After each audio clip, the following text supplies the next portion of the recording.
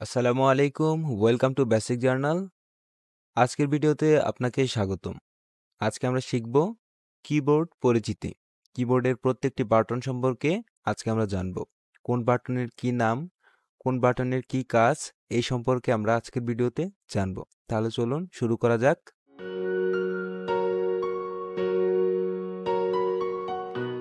প্রথমে এখানে মার্ক করা যে কিগুলো আপনি দেখতে পাচ্ছেন এগুলো হলো আলফা নিউমেরিক কি।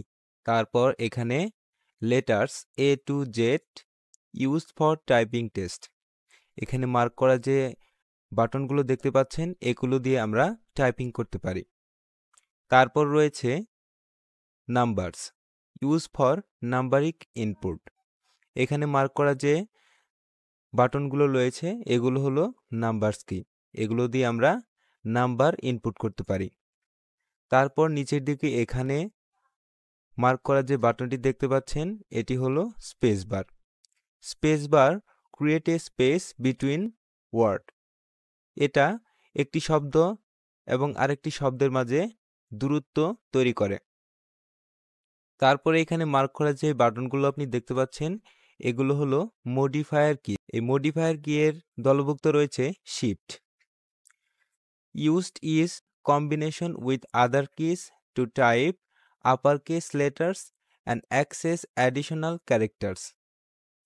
এই বাটনটির মাধ্যমে আমরা লেটার কিগুলো আপার কেস অর্থাৎ বড় হাতের অক্ষরে টাইপ করতে পারি এবং অ্যাক্সেস অ্যাডিশনাল ক্যারেক্টার্স এবং আরও বিশদভাবে বিস্তারিত বিষয়গুলো সম্পর্কে আমরা কাজ করতে পারি। তারপর রয়েছে control use for keyboard shortcut in combination with other kiss. এই কন্ট্রোল বাটনটি কিবোর্ড শর্টকাটের জন্য ব্যবহৃত হয় এবং অন্যান্য বাটনের সাথে যুক্ত হয়ে কাজ করে। তারপর রয়েছে অল্টার। এই বাটনটির নাম হলো alternate use for entering special characters in combination with other kiss. এটা স্পেশাল ক্যারেক্টার তৈরির জন্য ব্যবহৃত হয় এবং অন্যান্য বাটনের সাথে যুক্ত হয়ে কাজ করে। তারপর রয়েছে উইন কি, এটাকে বলে উইন্ডোজ এবং অ্যাপল কম্পিউটারে বলে command. Open the start menu, এটা কম্পিউটারের স্টার্ট মেনু ওপেন করার জন্য ব্যবহৃত হয় এবং ম্যাকে অ্যাপল ওপেন করার জন্য ব্যবহৃত হয়। তারপর এখানে মার্ক করা বাটনগুলো দেখতে পাচ্ছেন এগুলো হলো ফাংশন কি। F1 থেকে F12 এই কিগুলো হচ্ছে ফাংশন কি। Perform various function depending on the software and contest. এগুলো সফটওয়্যার এবং কন্টেস্ট অনুযায়ী ভিন্ন ভিন্ন ধরনের কাজ করে থাকে। তারপর এখানে মার্ক করা যে বাটনগুলো দেখতে পাচ্ছেন এগুলো হলো নেভিগেশন কিস। নেভিগেশন কি এর মধ্যে রয়েছে arrow kiss, up, down, left, right. Navigation with documents and interface, এটা ডকুমেন্ট এবং ইন্টারফেসের মধ্যে নেভিগেশন তৈরি করে। অর্থাৎ আপনি আপার কেসের মাধ্যমে উপরের দিকে আপনার কার্সর নিয়ে যেতে পারবেন, ডাউন বাটন দিয়ে নিচের দিকে আপনার মাউস কার্সর নিয়ে যেতে পারবেন, লেফট বাটন দিয়ে বাম দিকে আপনার মাউস কার্সর নিয়ে যেতে পারবেন এবং রাইট কি দিয়ে ডান দিকে আপনার মাউস কার্সর নিয়ে যেতে পারবেন। তারপর রয়েছে home, move the beginning of A line. আপনি কোনো একটি লাইন লিখলে অথবা ডকুমেন্টের প্রথম যে লাইনটি রয়েছে এই হোম বাটনে ক্লিক করার মাধ্যমে আপনি সেই প্রথম লাইনে চলে যেতে পারবেন। তারপর রয়েছে in, move the ইন্ড of A line. লাইনের শেষে চলে যাওয়ার জন্য এই ইন্ড বাটনটি ব্যবহার করা হয়, অথবা আপনার ডকুমেন্টের একদম শেষে চলে যাওয়ার জন্য ইন্ড বাটনটি ব্যবহার করা হয়। তারপর রয়েছে page up, page down, scroll through document or web page.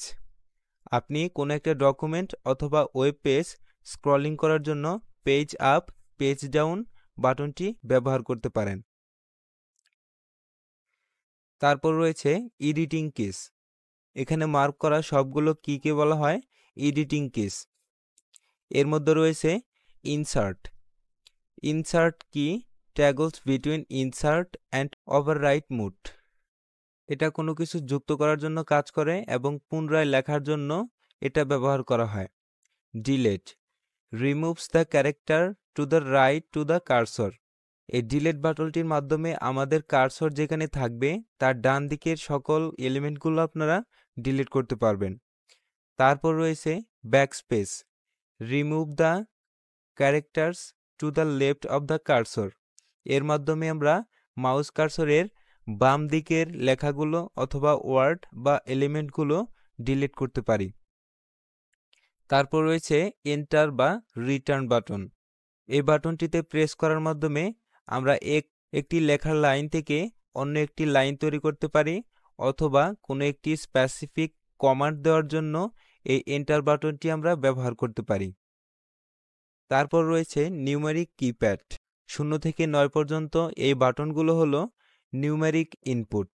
এই নিউমেরিক ইনপুট বাটনগুলোর মাধ্যমে আমরা নাম্বার লিখতে পারি।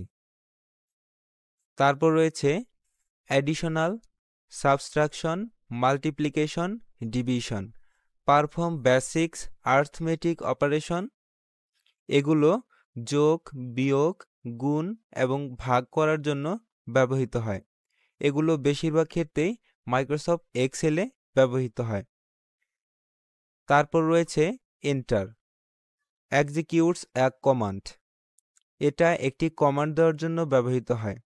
যখন আপনি মাইক্রোসফট এক্সেল ডকুমেন্টে কোনো ফাংশন লিখবেন তখন এটাকে কার্যকর করার জন্য এই এন্টার বাটনে চাপলে আমাদের কাঙ্ক্ষিত কাজটি হয়ে যাবে। তারপর রয়েছে special kiss, ESC, escape, close or ক্যান্সেলস operation.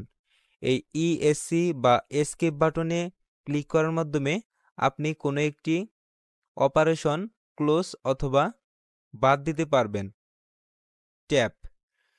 Tab বাটনটিতে click করার মাধ্যমে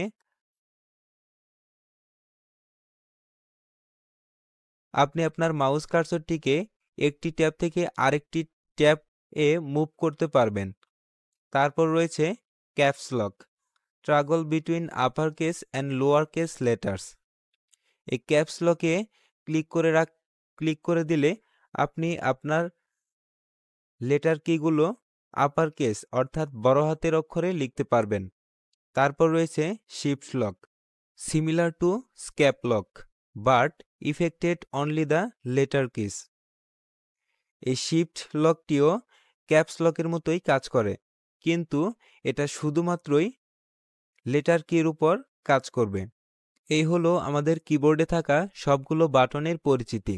আজকের ভিডিওটি আপনার ভালো লেগে থাকলে অবশ্যই ভিডিওতে একটি লাইক করবেন। আর আপনাদেরকে জানিয়ে রাখি, প্রত্যেক দিন সন্ধ্যে 7টার সময় আমাদের চ্যানেলে নতুন ভিডিও আপলোড হয়। প্রত্যেক দিন কিছু না কিছু শেখার জন্য সন্ধ্যে 7টার সময় অবশ্যই আমাদের চ্যানেলে চোখ রাখবেন। আর এর জন্য অবশ্যই আমাদের চ্যানেলটি সাবস্ক্রাইব করে দিয়ে পাশের বেল আইকনে অল নোটিফিকেশন অন করে দিন। আজকের ভিডিও এই পর্যন্তই। আসসালামু আলাইকুম।